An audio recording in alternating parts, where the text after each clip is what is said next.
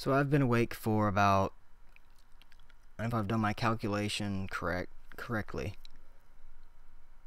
37 hours without going to sleep. And I felt okay. I knew I was really tired throughout the day, but now it's just like I'm shaking all over. I'm seeing spots at the sides of my vision. And I still need to stay up and study for literature. But I'm gonna do that anyway. I'm having a little bit of trouble speaking, but I think that just might be out of fear. And I like zoned out more than I would like to admit. Maybe about 7 or 8 times today. And I started like swaying. And I haven't eaten that much either.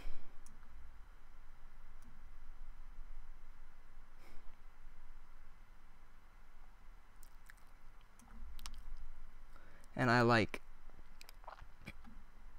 really hazy. My mind isn't making any sense.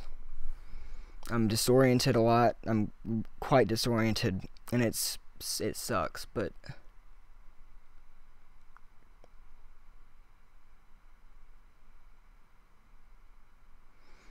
and I'm reading a post that says apparently when I go to sleep it's gonna make up for the lost night as well.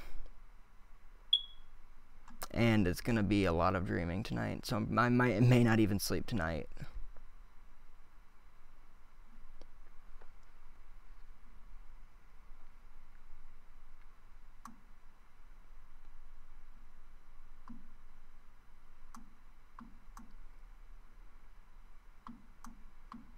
And like if I stare at something too long,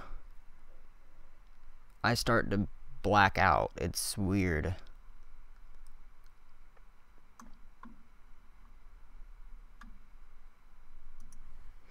So I'm gonna look up what happens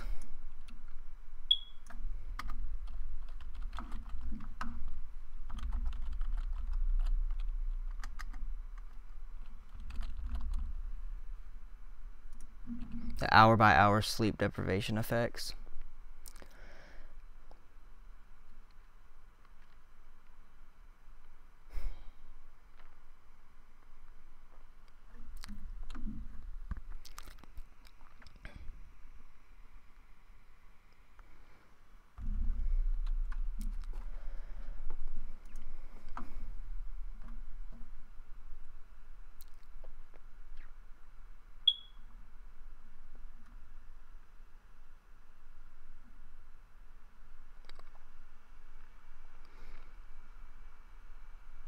There were several occasions, this is at 24 hours,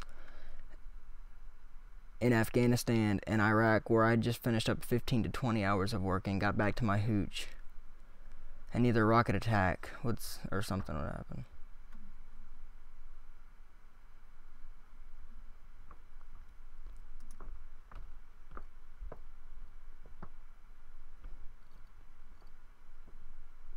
And 36 hours, my health is at risk, so high levels of inflammatory markers are in the bloodstream, and my emotions are all over the place. And I'm losing motivation.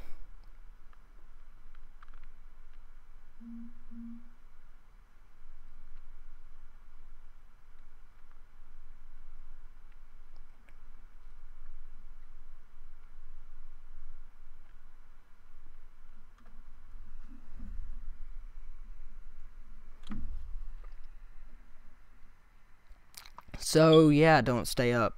It's really bad.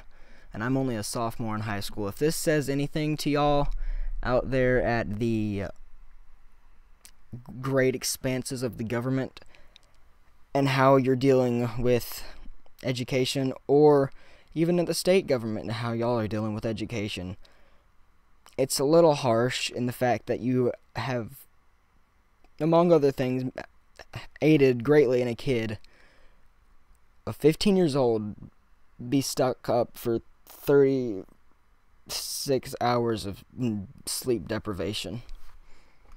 So, yeah.